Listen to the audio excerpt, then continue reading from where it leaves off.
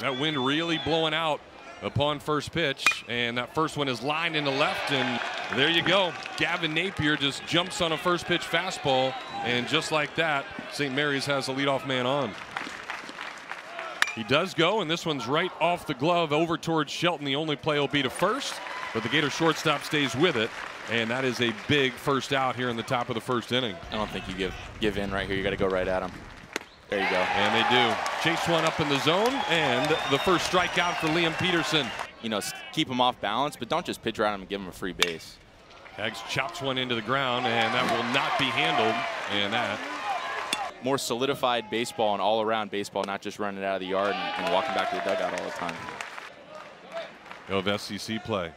Breaking ball is hit right to the shortstop. They had him played perfectly onto Napier for one, but ooh, Shelton does not beat it out.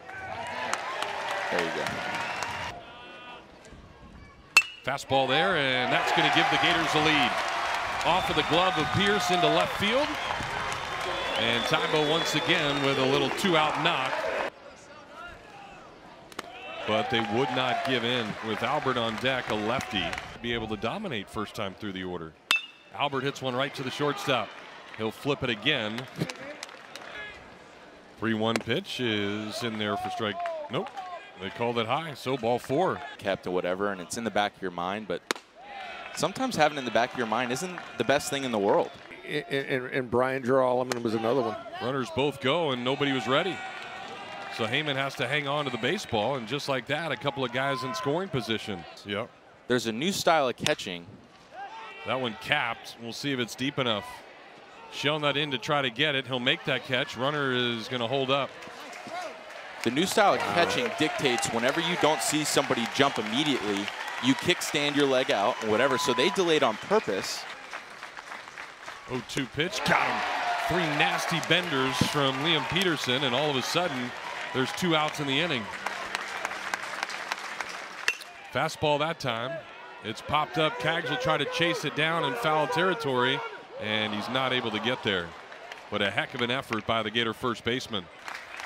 2-2 pitch. Out towards short. We'll see if Shelton can get it. Right behind the bag. His throw is good, and that will retire the side. So did Ty Evans. That one is smoked, and a line drive single will get things going for the Gators here in the bottom of the second inning. Guy chops one in the ground, and that'll find left field right through the 6-hole. And that is really, really important for this Gator offense when the bottom two hitters in the order can get on base. We'll see if Curlin can make him pay. He stopped running. Well, that one might be out. Curlin to the opposite field and into the Gator bullpen. Another backup slider, backside home run for the Gators. This one by Curlin. Really, really good swing right there to sit an off-speed pitch and running out of the yard. And that's where he was really good as a freshman, being able to hit the ball to right center field. Obviously a lot of pop. 17 homers a year ago. That's his second this year. You know, he's done that so far a little bit. You know, a few walks, a few hit by pitches, but he's battled. That one hit pretty well by Nathan Chong. Evans is just going to watch that thing leave the yard.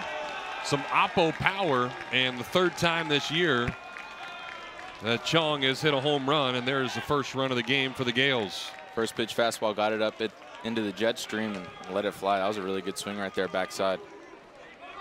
On this Gator staff, here's Brian Duroff. That one is smoked. So back-to-back jacks on a couple of fastballs have the Gales right back in this thing.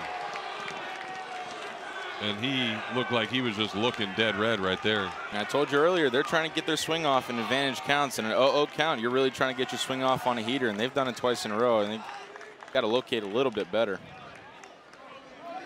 Well, and they came out with that mentality. First inning, the first three guys all swung at the first pitch. That one 103 off the bat. I play with guys that don't. I know I always wanted to know if you knew. Know those things. That's part of the game. And if you don't want to know what's coming, something's wrong with you. That ball is smacked on a hanging breaking ball. And after a leadoff walk, Ryan Pierce is. More ground balls to the left side from righty hitters right here, but it looks like they're going to bunt. And they will. Good bunt. Heyman will take over and get it over there to Curlin. They're going to ask for a review there, but it looked like he was out. Wow. It might be safe. So they do overturn it. Throw him the same pitch. They did, and Blake got him. It's the submarine guy kind of dictating where he's standing, but that's going to be a really tough play. Albert has it and will not be able to make the throw. That's going to tie the game, if not give the Gales the lead. And that's exactly what's going to happen. Coming all the way around from first is Coleman Schmidt. And Albert, who is making his first start at third base this year, probably should have held on to that one. Tied right now in that war. That one back up the middle. Chung had to wait and see what was going to happen there. That's really not the best of base running. 4 homers here in his freshman year. Runner goes from first, and it's not going to matter. So now the 2-2 pitch. Splitty again, and that's got a chance to turn 2. To Shelton, and safe at first base.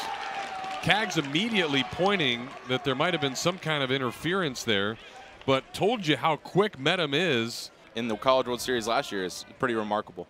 All right, here's Napier. Runner goes on the first pitch. Heyman's going to throw down, and they're going to try to come home, and he is out. Great gun by Shelton as he came in, cut the ball off. And trying to fill that Josh Rivera role that they've had for 3 years. That one's hit pretty well, and an absolute no-doubter right over the 380 sign. Yet again, Colby Shelton leaves the yard 9th time this year, and that is now 6 times in the last 4 games. Hey, now they did not lose anything from shortstop from the offensive side. I'll tell you that. And now Ty Evans, who drove in a run his first time, chops this one into the ground.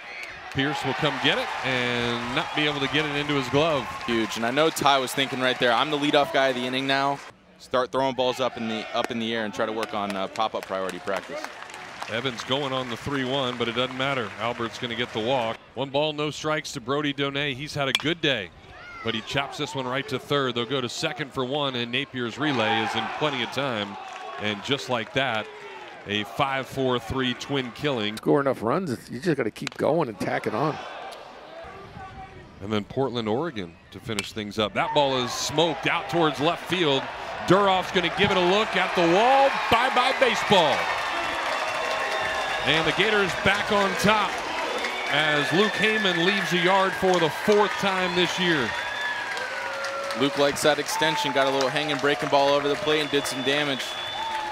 Struggled a little bit as of late, but really got the pitch he likes to hit and sat on it and didn't miss it. That's a really good swing right there from the young catcher.